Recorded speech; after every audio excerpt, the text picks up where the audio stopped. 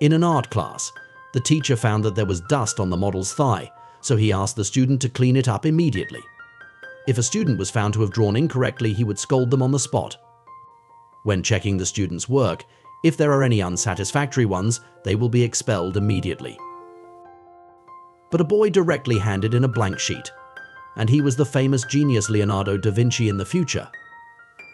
In the eyes of the naturally perfectionist Leonardo da Vinci, he could not see that the model resembled the Lady Liberty at all, because the calluses on her hands and the injured arm are enough to prove that she is just an ordinary girl forced by life, so he couldn't draw as the teacher requested. Afterwards, Leonardo da Vinci found the model Anna in private and wanted to draw a new portrait for her, but when Anna posed again as in class, she was directly rejected by Leonardo da Vinci, because he just wanted to draw the true side of the girl. But he still wasn't satisfied with only the black and white sketches. So he sneaked into the teacher's studio at night, stole the paint that only the teacher had, and then found Anna again to color her sketch.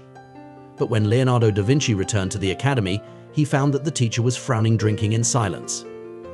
So he kindly went up to ask.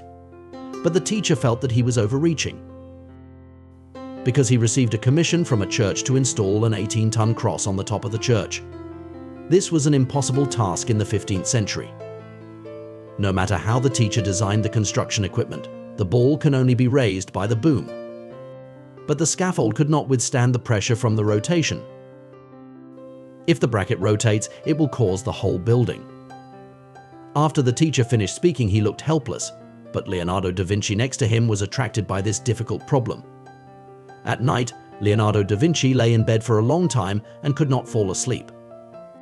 He kept thinking about how to solve the design problem in his mind, just as he blew out the candle and saw the rising smoke. Leonardo da Vinci was suddenly inspired in his mind. If the heavy object itself has no weight, then the bracket on the church can withstand the pressure. So he slipped into the teacher's studio immediately and started to redesign the construction machinery diagram. When the teacher woke up the next day, he saw the redesigned drawing and couldn't help but exclaim, "This can't be. So many bullies reducing the weight." This design problem that has plagued him for several days and nights was solved so easily. On the day of construction, people from the whole city came to visit. Everyone is looking forward to seeing the masterpieces of the cross-century. And this is the brand new tower crane designed by Leonardo da Vinci. He used a large number of gears to reduce weight. The heavy object that originally required hundreds of strong men to pull, now only 3 people can lift it easily. When the sphere slowly reached the top of the tower crane, everyone's heart was on the tip of their tongues. Even the teacher was too nervous to look up, because the original swing arm was designed by Leonardo da Vinci into a pulley, which was an unprecedented project at that time. Finally, the sphere was successfully placed on the church through the slide, and the people below began to cheer and jump for joy.